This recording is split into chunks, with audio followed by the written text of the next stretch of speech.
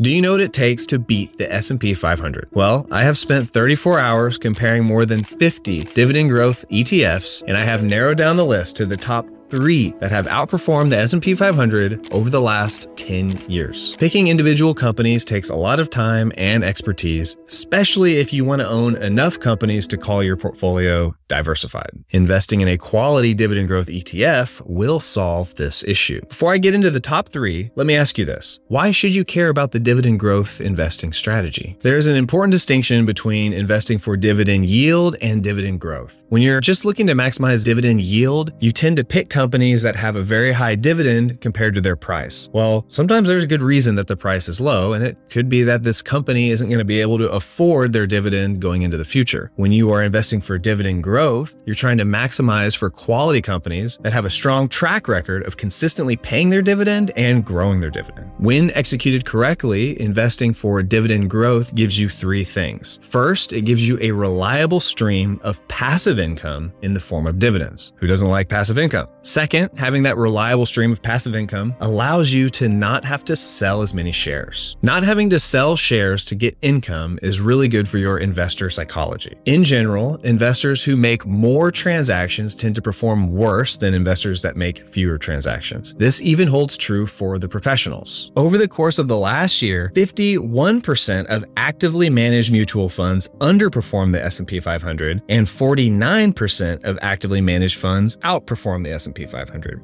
However, those numbers get even worse if you look at longer investment periods. Over 5 years, only 13.5% of actively managed funds did better, and over 10 years, that number drops down to 8.5%. Statistically speaking, investors who make more transactions tend to perform worse than investors that just buy and hold. The third thing you'll get is greater returns than the broader market. Why do these ETFs perform so well? You can think of dividend growth as a filter that you put on the greater market. You have all of these companies, and the ones that do have consistent dividend growth make it past the filter, and the ones that don't, you don't invest in. Consistent dividend growth acts as a proxy for several positive qualities that a company can have. A company with consistent dividend growth is resilient and has consistent growth. The dividend also signals future profit and future cash flow growth. The example I want to use as the quintessential dividend growth ETF is the Dividend Aristocrats, ticker NOBL, commonly known as Noble. Noble has a solid dividend yield of over 2%. The next thing I want to look at is what index it's tracking. In this case, the index is like the filter that Noble uses to determine which companies are going to make the cut for it to invest in. I like to use Seeking Alpha to research different ETFs. The way you can see which index Noble is tracking is by going to the fund profile section. Here we can see that this ETF seeks to track the performance of the S&P 500 Dividend Aristocrats Index. After a quick Google search, I can see the eligibility criteria for the S&P 500 Dividend Aristocrats Index. We can see here that in order to qualify, a company must have increased its total dividend amount every year for at least 25 years. If a company can match this criteria, then clearly it is a consistent dividend growth company. The next criteria that I like to look at is the diversity. You can see this on Seeking Alpha by going to the Holdings tab. Here you can see that Noble currently has 69 different companies that it is invested in, the top holding consisting of only 1.75% of its total, which is pretty small. Noble has exposure to all the major sectors of the economy. However, it does have a little bit of a high exposure to consumer defensive and industrials, making up about 46% of its total exposure. The next criteria that I like to consider is the past performance. How does it compare to the S&P 500 over the last 10 years? Once again, on Seeking Alpha, you can go to the charting tab and you can compare up to 7 different stock tickers. When I look at Noble and the S&P 500, you can see that over a 10-year period, the S&P 500 saw 155% growth, while Noble saw 163% growth. The Dividend Aristocrats has everything,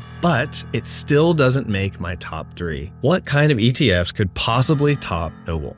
Well, you may have noticed that Noble has many good qualities, but it comes at a high price. If we take a look at the expense ratio, Noble costs you 0.35% per year to hold this fund. Let's say a single share is $100. This means you're going to spend 35 cents to hold that share for 1 year. This doesn't seem like a lot, but it adds up over time. Using this investment calculator, we can see how much you would have to pay in fees on a $50,000 investment over a 20-year period. Assuming average annual returns of about 10%, A 0.35% fee means you're paying over $20,000 over the term of 20 years. Compare this to the average passively managed ETF fee of 0.06%, you're only paying about $3,657. Over 20 years, that is nearly a $17,000 difference. As you can see, it is definitely worth it to seek out a lower fee. This brings me to the third place ETF on my top 3, which destroys Noble in every way. On top of that, it does it cheaper. This ETF has an expense ratio of just 0.06%. Additionally, it has superior diversity. On the holding tabs of this ETF, you can see that it has 317 different companies, way more than Noble. This ETF also has a better spread on sector exposure, 23.5% on technology, 18.5% on financials, 15% on healthcare, 12% on industrials, and 11% on consumer defensive. The ETF we're looking at is VIG, Vanguard Dividend Appreciation Index Fund ETF. The next criteria I want to look at is which index fund is it tracking. On the fund profile, we can see that VIG seeks to track the performance of the S&P US Dividend Growers Index. Once again, we can Google the eligibility criteria of this index, and we can see that the US Dividend Growers requires companies to have 10 years of dividend growth as opposed to 25 on the Dividend Aristocrats. One extra criteria that VIG has that the Dividend Aristocrats do not is it filters out the top 25% companies with the highest dividend yield. This seems a little bit counterintuitive at first. Wouldn't you want companies that pay a higher dividend yield? Well, not necessarily. Companies that have a really high dividend yield are more likely to fail to pay their dividend in the future. By implementing this additional criteria, VIG is able to remove companies from consideration that might pause, reduce, or cancel their dividend in the future. Final criteria I want to look at is past performance. How does VIG stack up against the Dividend Aristocrats over the last 10 years? By going to the charting section, we can see over the last 10 years, VIG had a return of 175%, while the Dividend Aristocrats returned 163%, and in third place, the S&P 500 with 154.5%. As you can see, VIG crushes Noble in every metric that matters, but it is still just third on my list. By the way, you'll see in this video, I like to use Seeking Alpha for all of my investing research. If you're interested in getting $50 off of the paid subscription, and you can use my affiliate link in the description below. The next ETF I want to look at has an even higher dividend yield than VIG, nearly 2.5%. This next ETF also has superior diversity. By going to the holdings tab, we can see this ETF has 424 companies, and it has a better breakdown of sector exposure. The highest exposure being financials at 18%. When we compare this to VIG, the top exposure was technology at 23.5%. In general, you want to see roughly equivalent exposure to all the sectors if possible.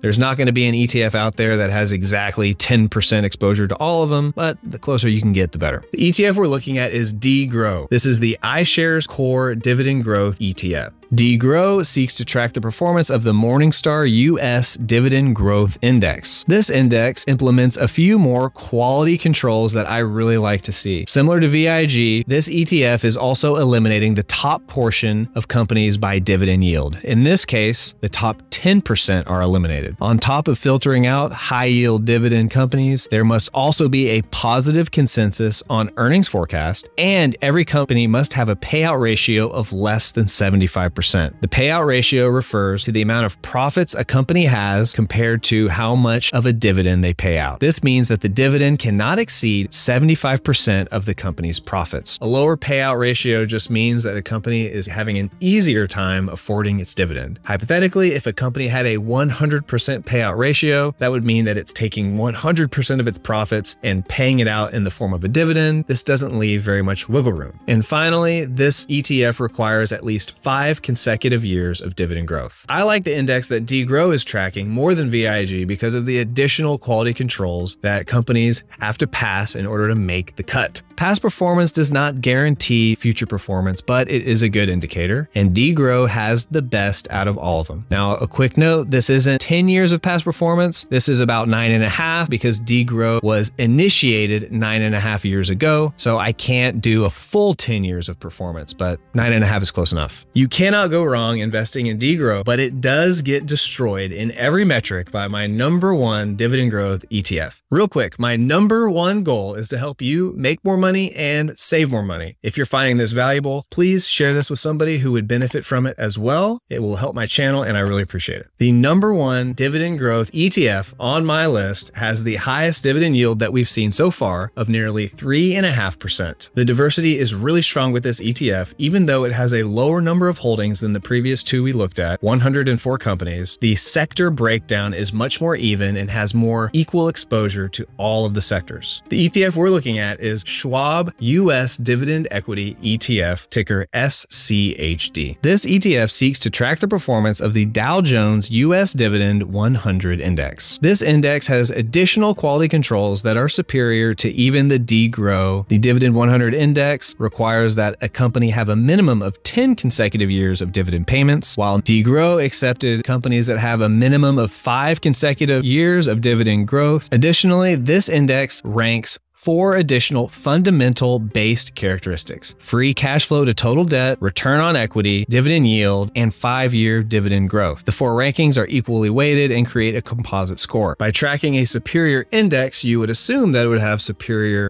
past performance, and you would be correct. If we look at the charting section of Seeking Alpha, you can see that SCHD has the best past performance over the last 10 years with a return of 171%, just barely edging out DGROW. Even though we have gone back 10 years in our analysis of the past performance of these ETFs, we've really only captured one major stock market crash during that time: COVID-19. This particular crash was atypical in that it was over very quickly. The S&P 500 was back to all-time highs in just a few months. If you're depending on your portfolio to cover your living expenses, then it is super important to consider recession performance of your holdings. Check out this video to see the top performing ETFs during an economic recession. Till next time.